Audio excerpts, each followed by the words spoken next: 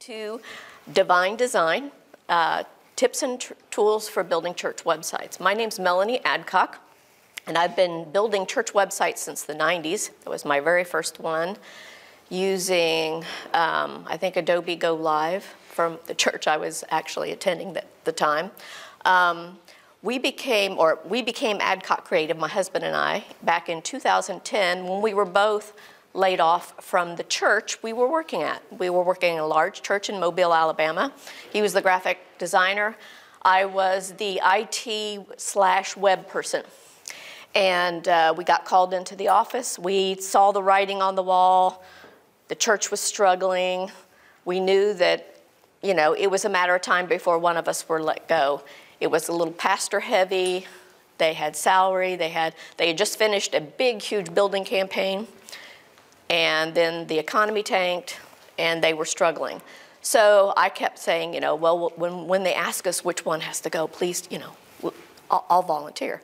And so we both got called in, and were told that, you know, that Friday was going to be our last day, that they could no longer afford to have us on staff. Well, that was kind of a shock. But like I said, we saw the writing on the wall. We had done Dave Ramsey's Financial Peace University. So we had 6 months of salary in the bank. We had our $1,000 emergency fund. We had everything paid off except one car and our house. We had no credit card debt. So we were in the absolute perfect position to start our own business.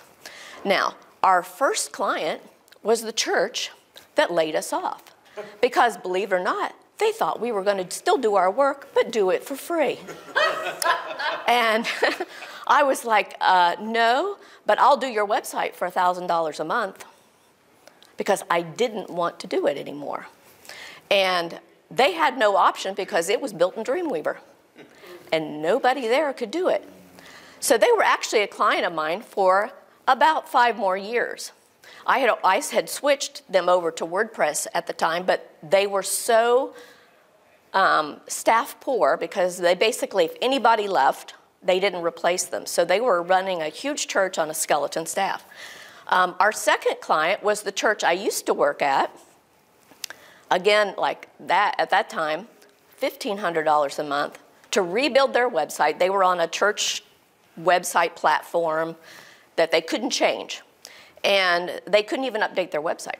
So I rebuilt their website in WordPress. And we went, and they were my client until 2021, when I actually fired them. And then my third client was a church that the music pastor I worked with at the church that laid me off went to that church to become the admin pastor, and they hired both my husband and me to work for them. So within the first year, we had made up our salary that we were making at the church, and we were comfortable. We knew that we had 3 months of severance, we had 6 months, so we gave ourselves a year to see if we could make it as our own agency. And we haven't looked back from there. Now we get to, instead of serving one church, we get to serve many. And a lot of people say, I don't want to do churches, I can't make any money doing churches. You know, yes, you can, especially in the South. I mean, there's like a church on every other corner. And there's a gazillion different denominations. So I'm going to show you some tips, tricks, tools, and a way to think about how you can sell to churches. Because it's not just websites that you can sell. There's other services that you can sell. For instance, my church, we do everything. We do their social media, we do their email marketing, we do their web, simply because the smaller the church, the less people there are to do that job. We actually have a huge church up in Rochester, New York, and they just don't want to, they want to know that there's going to be somebody that's reliable to do the work. And in fact, I keep telling them, you're overpaying me for what I'm doing. You either need to give me more work, or we need to, because I feel guilty about how much they're paying me, but I keep asking them to give me work. So let's kind of go over what we're going to go over today, and some of them I'm just going to touch on, and others I'll spend a little bit more time on. The tools for building websites, what theme you should use, how should you handle sermons, sermon notes, small groups, prayer requests, giving, church management, integrations, streaming services, because that became very important about 3 years ago, and podcasts. The tips, where should you store those files? Should you use YouTube, Wistia, Vimeo, Rumble? Email marketing, homepage layout, bulletins, or not to do bulletins. Are you going to do it all digital? Another thing you can sell. Sermon notes, event registration payments, resources, and then other services, weekly updates to the website. Are you going to be promoting events, sermons, bulletins, emails? Sermon art. We have church clients, we do their website, but they've bought a subscription for us to design their sermon series artwork. Same with event artwork, and we do one-off artwork for them as well. How should you lay out your homepage? And paper bulletin, we do paper bulletin layouts for, my husband's the graphic designer, he does that for a few churches. Versus digital, we do that for a few churches. And building a church app with WordPress. Because it's a status symbol for pastors to have their app. They don't need one really, but they want one. Okay, let's talk about tools. Themes, church themes, should you use one? Absolutely not. Do not use a church theme. They are filled with all this stuff that you don't need. You want to separate function from design. Your theme is your design. That's your colors, your fonts. That's the candy wrapper. The content is the candy bar. Keep those two separate. So, because if you use a church theme, you better love it, because it's an ugly, ugly divorce. You're talking about things like from Theme Forest. Theme Forest, you know, or any church. If you Google church themes, you're going to get church themes. Things that combine sermons, events, and all the stuff, staff. Because moving that stuff out of that theme is not easy, and it's ugly. So you want to separate the functionality and the layout, and that's what you want. Just want a nice, clean, great coded theme. So, and the other thing is square peg, round hole. Would you classify like the church starter theme from Cadence in that same category? I'll talk about that in a minute. The square peg, you know, you get this beautiful website built with this church theme, and then the church comes back to you, we'd really like it to do this instead. Well, now you're customizing somebody else's stuff. And it's just a cascade of problems. Believe me, you're learning from my mistakes. So, and then theme conflicts. Not usually the best coded themes, you know, if you're getting something that's so niche specific. Choose a clean, well-supported theme and use a page builder or the block editor to build out the design that you need. Cadence starter sites, a great starting point. And I'm going to talk about how you can use that as a website as a service. I use Cadence now. I use Cadence Pro, the premium version, Cadence Pro. I did use Astra Pro. About half my sites that I'm managing now are still on Astra. GeneratePress is another great one. If I had to choose only three right now, those would be my three, in that order. I like GeneratePress because it's loaded with hooks and filters. So if I have to do something that's really highly advanced with a lot of hooks and filters, I'll probably use GeneratePress. Use plugins specific for the purpose that you need. Like there's a church admin plugin that has all kinds of stuff in it, events, sermons, and all that. I'd put that right up there with a church theme. You want each piece of function should be separate. That makes it easy to troubleshoot. You're not having all these things tied together.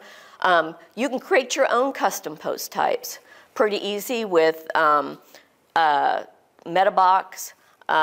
pods, or just code, CPTUI, and then use advanced custom fields to get things exactly where you want. Event plugins. I have a whole thing on event plugins for churches, but The events calendar, which I'm currently at war with because of their latest update, I've kind of gone over to Modern Events Calendar. It has, the last time I counted, was 58 layouts in the free version. So you could pretty much find what you want. And their support's pretty good. It's a lot better than the events calendar right now. Groups plugins. How are you going to handle, the groups at the church, the Bible studies, the discipleship groups? How are you going to do taking prayer requests? Is it going to be a simple form, or are you going to have an interactive system? Giving. Most churches have some type of church management software. You can do like a giving form directly to Stripe, but then it makes it, and then they can get the stuff from Stripe and put it into their giving records and give out. But generally, most churches use some type of church management software, so you have like a link to it or a form embed. I don't like the form embeds because they're usually not that mobile. I'd rather link off the website to it, simply because it makes a little bit better user experience. Okay, let's talk about sermon systems, because that's always that's become a really big deal in the last 3 years. You want something that's easy to set up and easy to use. If you're not the person that put in the weekly information in there, it should be a fill in the blank. Does your church, do they do series? Do they like 6 weeks, 9 weeks? I had the last church I worked at, he had a series that lasted a year. That was like, I'm so tired of this series. Do they use YouTube or Vimeo? You never upload video to your website. You want it to be able to share have social media sharing built in. Sermon notes. There's a place to put in sermon notes or upload other PDFs. Check the mobile view, because just because it looks great on desktop, sometimes you need to tweak the mobile view. Does it automatically reference the Bible verse? A few years ago, none of them had that really, but now almost all of them do. Do they have a search and filter? Can you search by speaker? Can you search by the books of the Bible? Can you search by topic? Of course, that only works if they actually give you topics to put in for that. Does it have a built-in podcast feed, or do you have to use a third-party plug-in like PowerPress to put the audio file in to generate the XML file for the podcast feed? Because those pastors, just like they want an app, they want their sermons on iTunes. Okay, this is Series Engine. This is a screenshot of Series Engine. Series Engine I've been using for years. It's built on PHP. It does kind of have, it wasn't built the WordPress way. I'm going to say that up front. Originally, it was not built the WordPress way. You can turn on a custom post type that will generate the WordPress custom post type, and then you can use a page builder or the block editor to kind of style that. I don't do that. I just use what's built in. It doesn't come up in WordPress search. So somebody was searching for kept in perfect peace or the in there, it would not come up in the WordPress search because it's not a custom post type out of the box. Now, if you check the box and it creates one, then it would come up. You don't have to display it on the front end, but it will at least come up in the search. That was his way of getting around it. There's another one called Advanced Sermons, which is pretty good. I'm actually seriously looking at that for my smaller websites, because it's basically what we think of as posts. But it just has the fields for like the title, the books of the Bible, things like that. There's Easy Sermon Hub, WordPress Sermon Manager. You can build your own custom post type to make it look exactly what you want. If you're using Subsplash, that church is using Subsplash app, which is very popular, you can actually embed the sermons from, they have an embed code. So it saves a step, so they're not having to put it in the website and then put it in the app, or they get it from the app and they put it in the website. So it's just an embed code. There's a bunch of them out there. There's some really like Sermon Browser that's like 100 years old.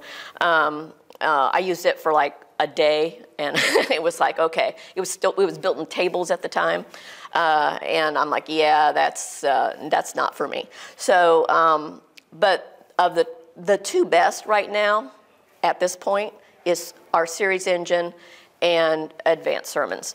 Now, sermon notes. Most people don't know this.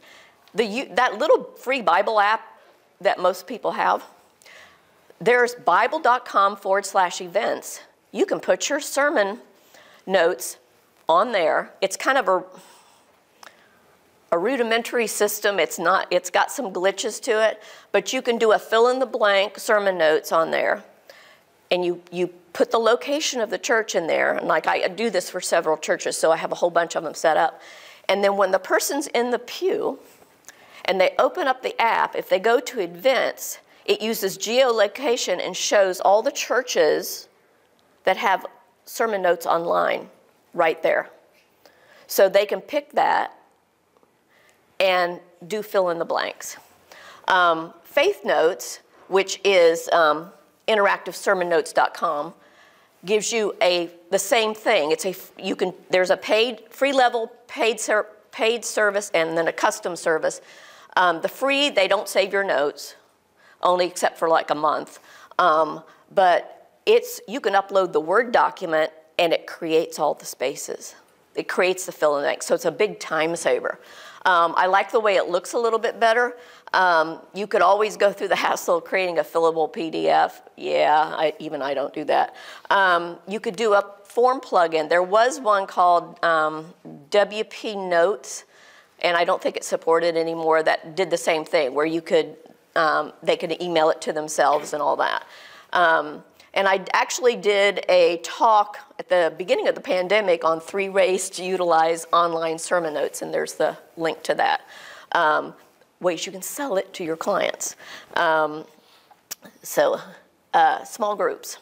Now, Sunday school, Bible study, discipleships, life groups, growth groups, small groups, connection groups, whatever they're calling it today. If you're a Baptist, they change the name all the time. Whatever the flavor of the month is. So how do you display that? It could be a simple table. It can be a simple list. You could create a custom post type. There's a thing on here called Groups Engine, written by the guy who did Series Engine, which gives you, I'll show you an example of that. Let me go ahead and escape here. Let's see. There we go. This is Groups Engine, which allows you to put in the name of the group, the day it meets, the time. It works great if you're doing a church that has home-based groups, because you can put the home address in, but it won't show it on the front end of the website, but it does an area. For instance, like I did Warren Baptist, and they had some groups that met across the river in South Carolina. They had some that met in Grovetown. They had some meet in different areas, and it just gave the general area.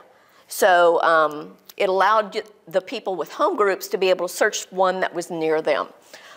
This church just basically has everything at the church, but it gives you an age. What's the age for this? What's the location on the campus? And it allows you to do a search based on that topic. The bigger the church, the better this is, because it allows you to search. And then again, it has a view as a map feature. I don't think I have that connected because everything's at the church on this particular church. So let me go. I hate being hard of seeing. So let's go back here. Like I said, some church management systems actually have an embed to find a group. It depends. More and more of the recent build church management systems are becoming like Planning Center, Breeze, and stuff. They have things that you can embed on your website. And it looks halfway decent, and it makes it searchable, and people can actually join, and it goes right into the church management system. because most church management systems, especially the old ones, are closed systems. You can't really interact with them, and that's, to protect data. But there are a few exceptions that allow some work. Okay, prayer requests, simple form. 90% of the time, I use a simple form. Prayer Engine, again, sound familiar, Groups Engine, Series Engine, Prayer Engine, is an interactive system where people can make prayer requests, and it comes to the moderator. In my church, for instance, that's me.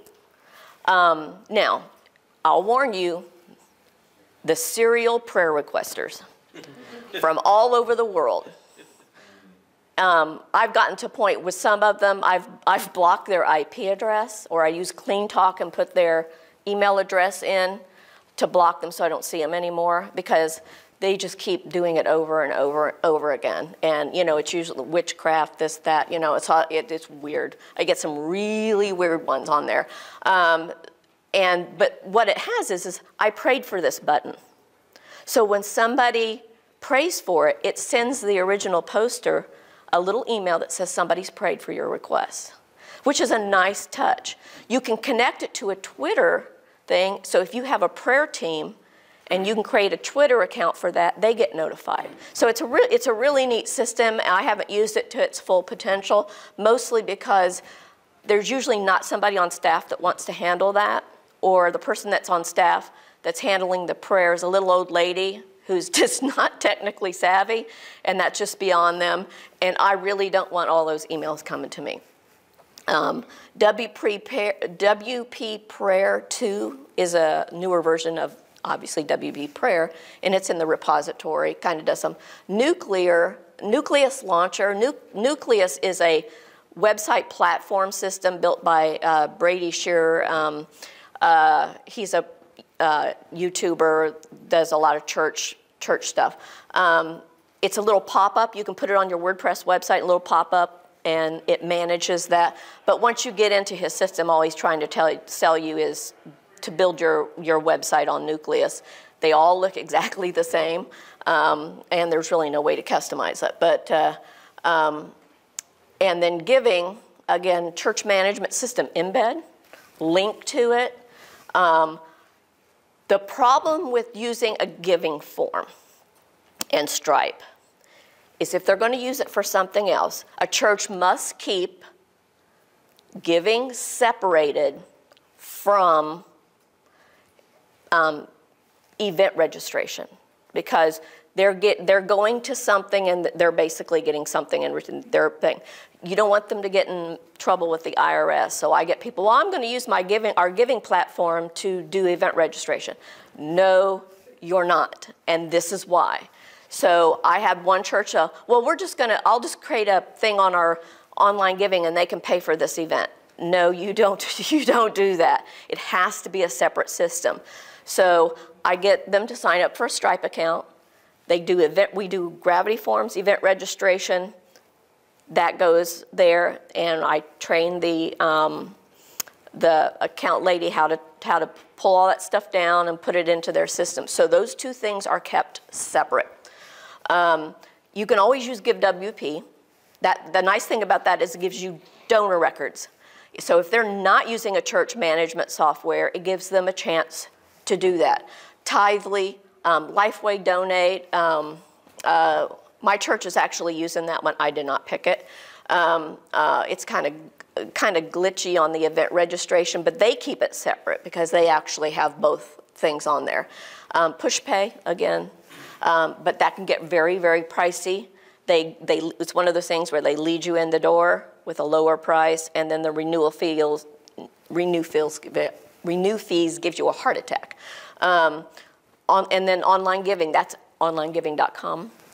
It's great for big churches because it's very customizable, and they will build you an app. ACH, Vanco, those are all ones. You do not want to do anything that requires PCI compliance. So authorize.net, oh, we want it to go directly into our bank account. And I'm like, you're going to use Stripe. It's going to go directly in your bank account, and you do not have to worry about PCI compliance. I have one church that uses Vanco, We link to their form, but every quarter we still have to do the PCI compliance, even though we're not integrating with the website. And I just have their login because the lady has no idea how to answer the questions. So, but you have Vanco, that's one of those issues, or ACH. So, you know, use the right tool for the job. Okay, Events Calendar Pro. They just reinstated the free to nonprofits. You have to do all the paperwork, but they don't charge you anymore. Still, I do not like their new version 6. It's like hello 2010. There's no styling whatsoever. And compared to Modern Events Calendar, which, I have 58 style. Well, I have the Pro version. I found it early, and they had this AppSumo deal. And so I bought a bunch of licenses. And so I still have plenty of them left. But beautiful, beautiful layouts. Now, I will say, if you're going to be selling tickets, and this is not even just church websites, anything, if you're going to be selling tickets, right now the events calendar plus events tickets, still the best checkout flow for the user. The booking system that Modern Events Calendar has is awful. I mean, you can get through it, but it's very confusing. And I'm like, what the heck? It's just, we used it for room reservations during the pandemic first thing, and I'm like, this is the most crazy flow. It didn't make any sense. So I've actually did screenshots, wrote out this, and I go, this makes sense because this is what people are used to. This is what you're doing. You need to fix this, and send it to them. Event registration payments, I just mentioned that. I put that on to remind me. Giving is separate from event registration. We actually tag the things going to Stripe as event registration. So it's easy for the people that are doing the accounting to make sure. And I put that again. Do not use donation forms for event registrations. Events. Now, what should you put on the event calendar? There's some churches that want every meeting, everything in there. There's churches that just do what we call the A and B events, the big events. My church, we kind of do a combination of both.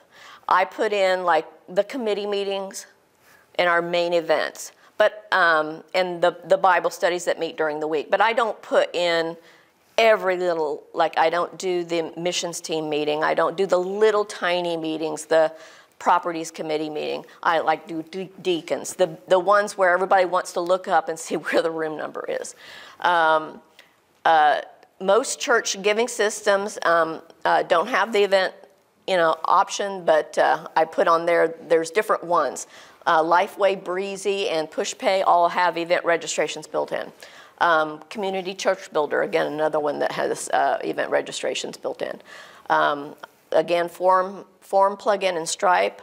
I say Stripe over PayPal because PayPal has just gone off the deep end on something. So, and it just makes it great. They never leave the website. That's the nice thing about Stripe. Eventbrite. If it's a free event, there's no charge on Eventbrite, so you can use it. Same with TicketTailor. I used TicketTailor during the pandemic for when a church was limiting the number of people that could come in person. So we actually had tickets for the service. And again, it's free if it's not a paid event. Now they use Stripe, and they just charge a little fee on top of it. So it's another way to do it. And they have a check-in app. So if you're doing check-in, that's another option. I did a whole thing on the event calendar a couple years ago, and that's the link to it. You can get this the slides. Everything's at the end and linked, so you don't have to worry about that. Okay, church management software.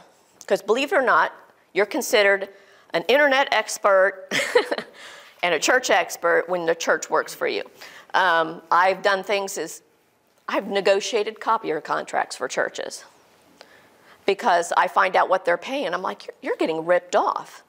you know, you should be paying X, you know, you can get this for 3 cents a click for tabloid each side. And you're paying 15 cents to print the bullet? No. And so I just bring it in and I'm like, okay, this is what we're willing to pay. Can you do it?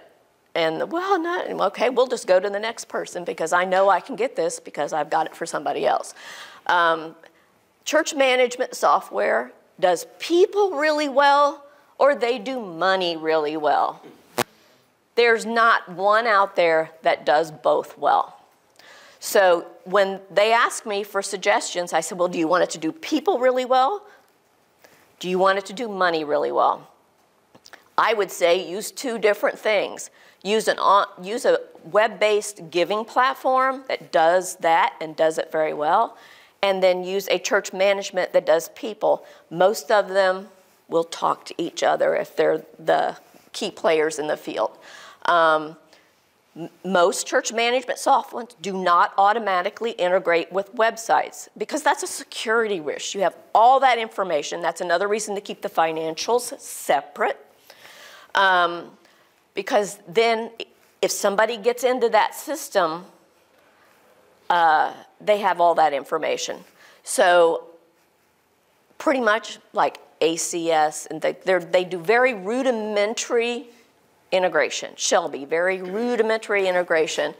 And most of the time you don't want that stuff on your website because it's so hideously looking, it just looks awful. You should not have any church member data on your website, period.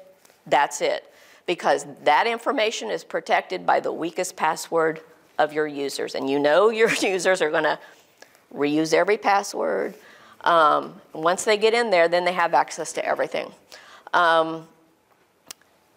Okay, does it have a form system that integrates, that you can just plop it in there and people can put it and it goes automatically into that prospect and that whole marketing of the church? Same thing, some of them like Breeze and Planning Center and stuff have embed forms. So you can work in, here's a list of a whole bunch of them. Okay, Shelby, that's an oldie. Shelby does financials really well, sucks at people. Okay, and their new version is Arena. Every church I know that went to Arena went back to the old version 5 of Shelby. You know, Shelby's kind of a pig and Arena's the lipstick on the pig. So ACS, the same thing. They couldn't fix their ugly system, so they built a new system called Realm. Fellowship One, been around about 15 years, a little bit better, but it's better for the internal management of, you know, especially big churches, because which pastor's in charge to handle this visitor, and it kind of has this whole process that does accountability, automated accountability. Planning Center, very nice option for churches of all sizes. Church Community Builder, Asterisk, it has a WordPress plugin. Does people really well, doesn't do financials, so you have to have a separate financial system. Rock CMS is a free software. It kind of does everything they offer, web and people and financials, but it's one of those where you get the software for free, but you have to set up your own server, or you use their hosted system, and then you have to kind of buy into the whole thing. The nice thing about it, and they ask just kind of for a donation on that, and you know, it's churches, so they're not going to pay anything that they can get for free. So Breeze, I have a few churches using that, and the nice thing about it is I can link to their event registrations. I use Modern Events Calendar. It has a field for more information. I just put the link and put the buttoning as register online, goes to their system. Ministry Platform, I worked on this one. It's for big multi-campus churches. Think ministry is their overall thing, but Ministry Platform, the church that I worked with had 13 campuses at the time. And so we set this whole thing up, group management. It was the most awful, horrendous thing I've ever had to work on. It was built by a database geek. And so it actually took you had to go in 3 separate places just to set up an event. You had to set up the product, then you had to do this, and you couldn't do it all in one place. You had to do it backwards. And it was such a pain. And I just hated working in it. But I trained on it because it was going to be integrating with with the website. And the guy over finance went to it. Well, he left. That left me as the expert on ministry platform. Well, they used onlinegiving.com for their giving, and those guys figured out how to take all the data out of ministry platform and make it look really good, because when you buy an account with them, you get a free app. Well, we were able to take their app code and embed it into the website and make it look really good, because their stuff didn't look good. And we used their app feed to actually put the information on the website. So because it's a big system. So if you have a multi-campus church, chances of them using something like that. Church Track is another one, a little for smaller churches. Touchpoint, another one. Now, if you Google church management software, you're going to get pages and pages and pages. 5 years ago, there was a short list. Now, because of the pandemic, there's a lot of them now. So if you kind of get your head around all the stuff that's out there, when you go and talk to a church, you're speaking what they, you can ask, hey, do you use Shelby? Do you use ACH? What do you use? Oh, yeah, I've heard of that. Most people, if they go to an agency and they say, they have no idea what they're talking about. So you have a leg up on the competition.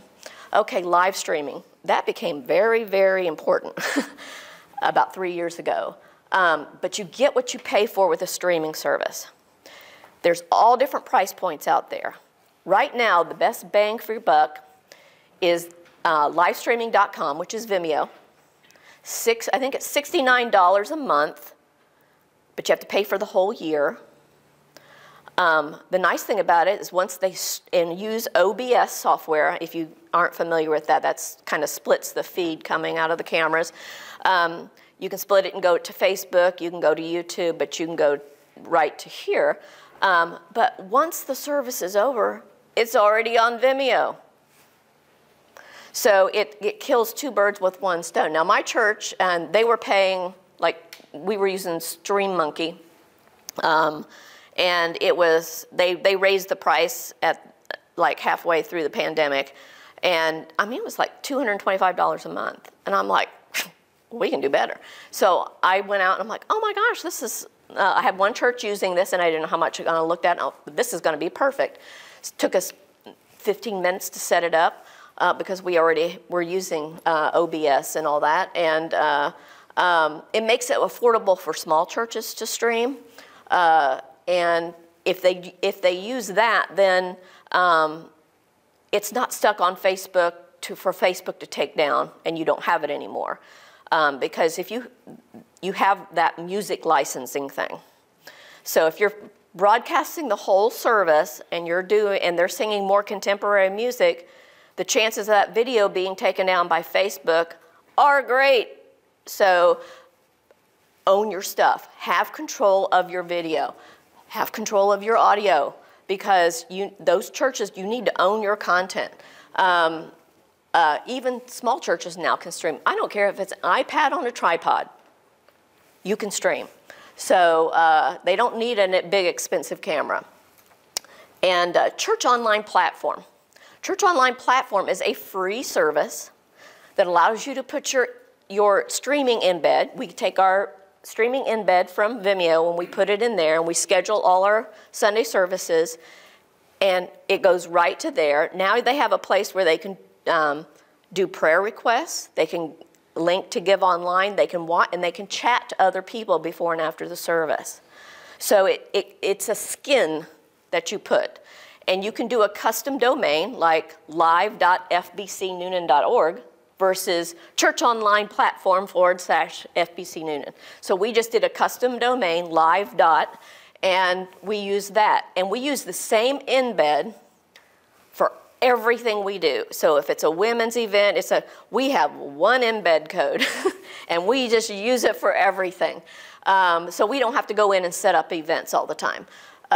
It's a great thing. So if you're thinking about using that and you're not sure how, reach out to me, and I'll give you a demo. Own your own. I said this before. Own your audio and video. Don't depend on a third-party service to have that. If they use a third-party service like SoundCloud or Lisbon for podcasts, have a backup. Because what are you going to do if you don't want to pay that fee anymore? There's a great equipment list by Brady Shear on his YouTube channel on what you need to podcast, what you need. He has different budget levels. You get on his email list. He does have some great social media stuff, but, all in all, he's end up selling something, but you have to, take that with a grain of salt. But he does have a great resource and a great YouTube channel. Okay, podcast, again, Series Engine, it's built in. PowerPress by Blueberry, excellent because it allows you to create different feeds. So you can have a podcast feed for Sunday, you can have a podcast feed for Wednesday, or you can choose to put them all in the same one. You can have a podcast feed for women events if it's a big church, for men's events, for college, for students. Warren Baptist had one for everything under the sun. So it allows you to submit to Apple, and you can do third-party servers like Lisbon, SoundCloud, and stuff like that. And again, keep a copy, because otherwise, once you stop paying them, all your stuff goes away, and you don't have it anymore. Subsplash, again, audio and video if you're doing an app, but once you put it up there, and explain to your clients, there's a difference between an audio podcast and a video podcast. If it's a video, according to Apple standards, it has to have chapter markers and all this other stuff. Now, Subsplash will do that for you for a fee. They'll take your video, they'll do the chapter markers and all that stuff. Again, you're paying a huge monthly fee for that. So we just do audio podcast, and then we have, for my church, we record the whole service with livestream.com, and it's automatically on there. But Series Engine allows you to put 2 videos on. So we put the sermon as the main video, and then we put the whole service as what we call worship as the second video. So you can the user gets to choose what they listen to. That's another benefit of the Series Engine. Okay, let's talk tips. How am I doing? Okay. Again, own your content. We kind of turned into a cancel culture here. So you've got to think about the third-party system that you're using. And because of the whole music thing and church licensing, now my church, whenever we post anything that has music in it, we put our license on there. And so far we haven't been taken down. Okay, Amazon S3, excellent for audio storage or any backups because it's the cheapest. Not the easiest for the client to use. Dropbox, Google Drive, not on somebody's computer that they're not backing up. Again, backups, Amazon 3 with versioning. So if you get somebody in there who's mad and they're leaving the church, they don't delete all your audio files. So you can go back and restore them. Zapier to automate things. I did a Zap, so when one church uploads their audio file for thing, it creates a task on my Trello board and gives me the link, so I don't have to log in to get it. Again, do not upload audio or video files to your website. Just don't. I actually block it on all my church sites I build. You cannot upload audio or video on sites I build because I don't want to have to back that stuff up. Again, Facebook versus YouTube versus Vimeo versus Wistia. Wistia is a paid service, kind of like Vimeo. They're a little pricey, so none of my churches use it. But they either use YouTube or Vimeo. I like Vimeo because you don't get ads and you don't get recommended videos that are or could be offensive to church members. So I get to control what it looks like. I can take all the branding off, all that. And then here's other things you can sell. Email marketing. MailChimp, ActiveCampaign, ConvertKit, Send in the Blue. Text in Church is kind of an SMS service and an emailing service.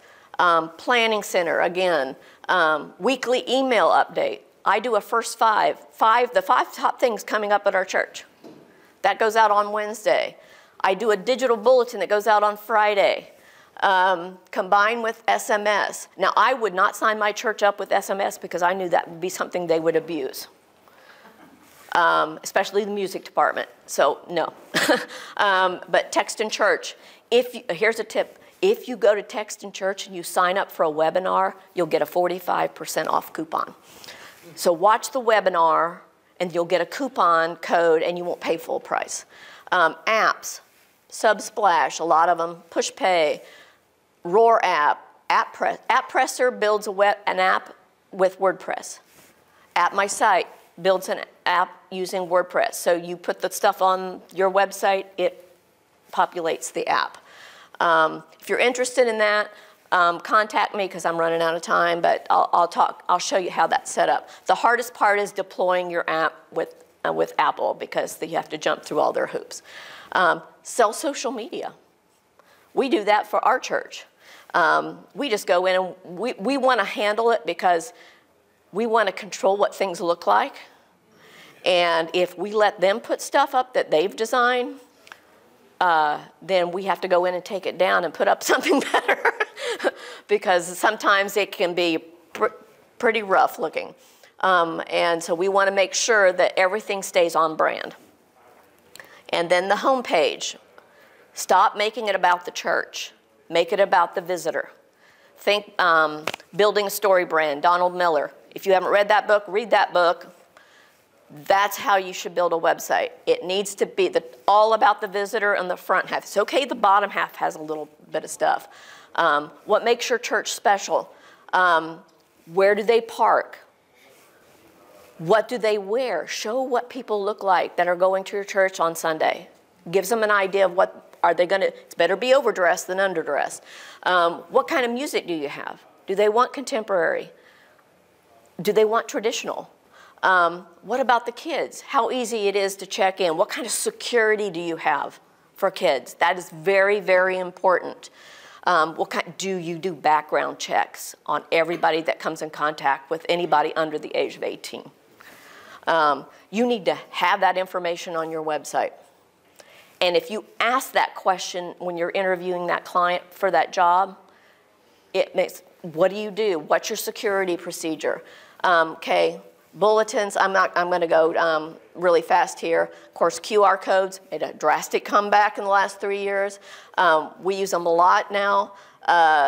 We actually put a QR code linked to the sermon notes in the bulletin so people can go and fill it out. And then here's things you can sell. Of course, website care plans, weekly updates.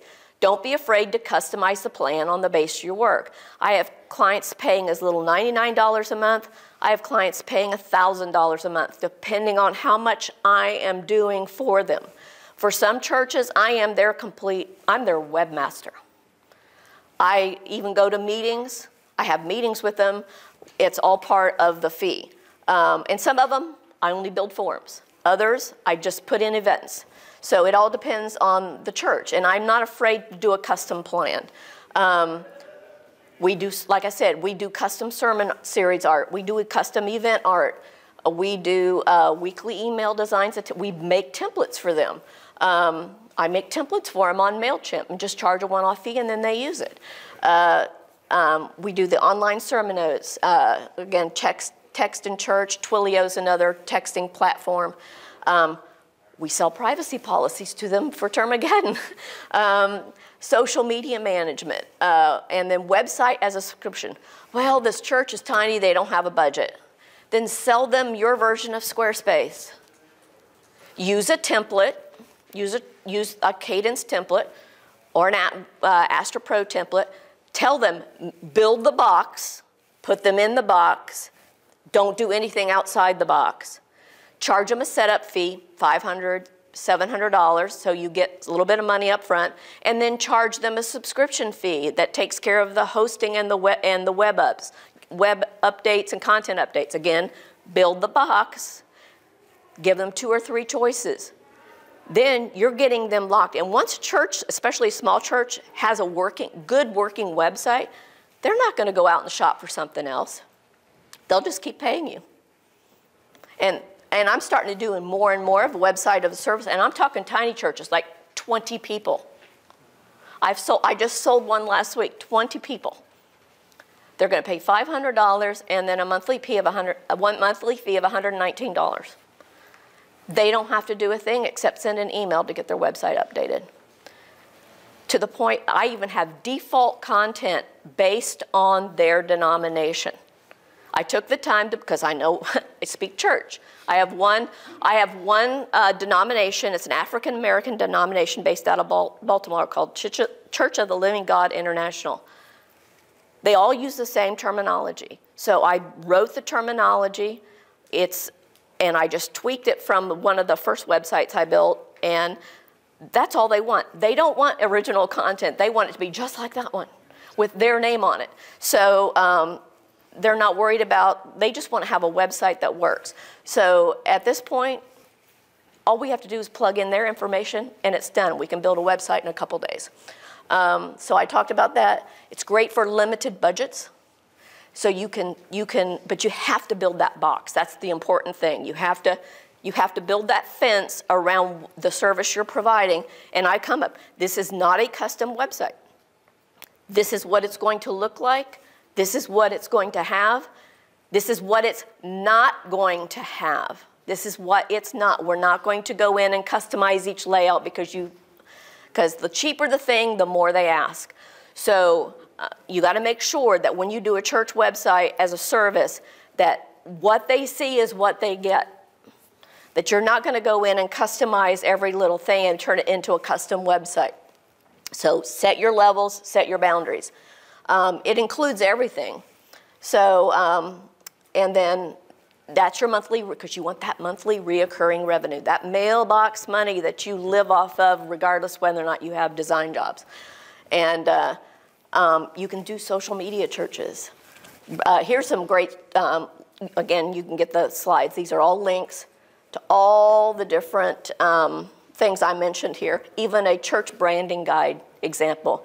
Very important because you have all the different ministries creating all their own stuff, taping it to the wall with masking tape. And so I go through my church and I start pulling things down. They're taped with blue painter's tape and masking tape.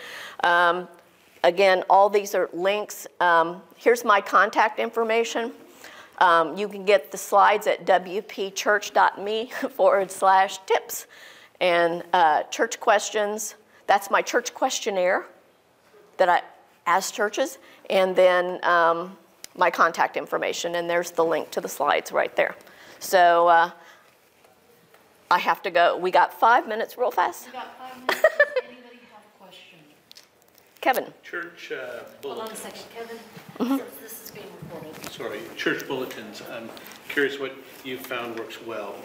We right now in our church do an extensive bulletin, which Yeah. they would like to change and maybe go to a 3-fold or something like that. I'm just We use, curious. most of our churches use tri-fold, or they use 2 up on 8.5 by 11, and it's just like the top 3 things that are going on and the sermon notes on the back. Okay. So email me and I'll send you examples.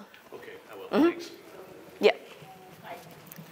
Thank you. Thank you very much. When you take pictures, can you take pictures of people in the church? I noticed my church, it had basically people's backside.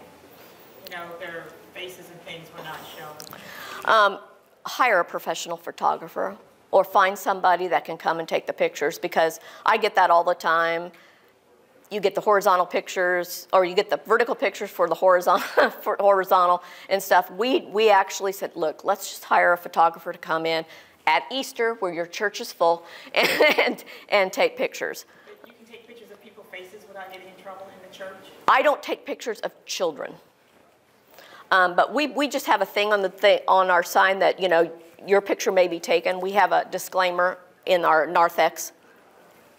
But if people come and say, take that down, we will. What we did recently is we hired a photographer, and we just said, back left of the church, if you don't want your picture taken, sit there. And so that they knew that those won't Yeah. get taken pictures of, everybody else. And I will not post pictures of children at the church unless I have a release from there. And if it has a name tag on it, I take it into Photoshop and blur it out. Quick question on kind of security and staff turnover, which is frequent. A lot of times you've got a volunteer staff doing updates and such. Recommendations on how to manage access to various items, particularly things like Facebook pages, which are tied to your personal profiles, things like that, when all of a sudden half the staff disappears and you don't know where any of the things are. Well, one person, like my church, my husband and I both are admins on the church. Have more than one person as an admin on your Facebook page. That is very, very, very important. Even if you have to create a fake profile and make them an admin as a backup. So, but I've had churches where they've gone in and deleted everybody, got mad at the church, and they, you know, it took them a while to get their Facebook page back. You know, believe me, I've heard it all. I've had them where they've gone in and wiped out their AWS. Again, I had versioning, so it was one-click restore. So. What if the people who hired you are disappeared and nobody knows that you've been hired and you're on retainer? Well, I hold the keys to the kingdom. Yeah, and my church knows.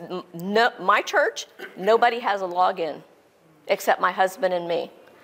Because honestly, but others, my smaller churches, we have multiple people. We never just have one. So, and they're usually, I'll get an email. I usually get an email before the person knows, so I know who's getting fired. Remove their access from the website. I'll explain later. And then I hear. So I feel bad. I know before they do that they're not going to have their job anymore. But thank you so much. If you have any questions, meet me out in the hallway. I have to get out of the next speaker's way. So.